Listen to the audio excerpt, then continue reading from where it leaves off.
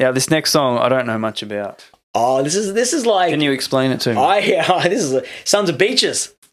As we mentioned, going back, throwing it back to the start. Yeah. Yep. So it is literally a party song. It's a beach song. It's a summertime song. It's a song you can take anywhere you just want to have a damn good time, essentially.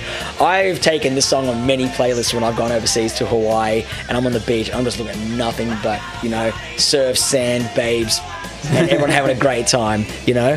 That's just what it is. And that's what it was designed to be. Again, it was the whole Jersey, for them, the whole summertime down at the Jersey Shore. So what's the 99? 99? Yeah. It's the weather. Fahrenheit. Oh, right. Yeah, okay. For them it's really hot. That's like, gotcha. I think close to 40, I reckon, 40 degrees Celsius. Oh, yeah, okay. I'd have to do the math on that, but it's damn hot nonetheless anyway. Right. But just 99 in the shade. So, okay. yeah, so, I got a party in my pocket, I just got paid. Listen to all the lyrics, man, in that song. It's just like, you can tell this dude's ready. It's a great song for the boys. You're out with the boys, ready to party, go for a cruise.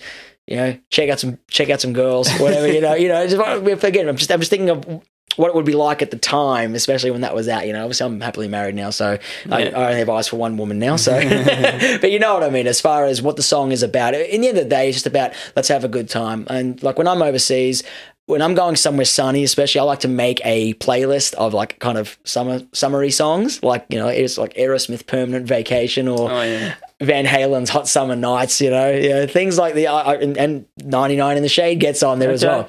So that's just what it's about. It's a fun song. And that's what it was designed to be. It was just meant to be a good happy party song, and it's the inspiration of that came from that I can't remember the artist, but the lyrics are something like I got some money as I just got paid. How I wish I had someone to tell. Yeah, that's the kind of thing. That's where that kind of party in my pocket. He kind of stole the I got some money and I just got paid. But I got a party in my pocket. I just got paid. He kind of stole it from that. Yeah. Sorry about my awful singing to whoever the hell's listening to this. So I'm trying my best here. But yeah, it's just that's where it kind of came from. We just wanted to have something that was going to be.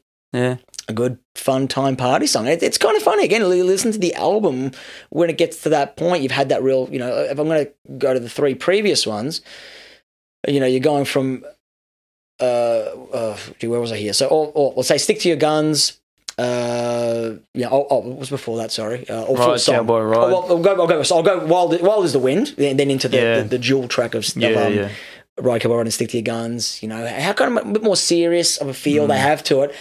I'll be there for you, nice ballad, and all of a sudden, let's go out and party. 99 in the Shade, yes, that's time. Yeah. And we're getting to the end of this album now. We're really pretty much on the end of it here. Yeah. All this stuff has happened through this journey of this album, the highs, the lows, the emotions, the feel, whatever happened, where you are at a point in time. Now we just want to party, enjoy this party,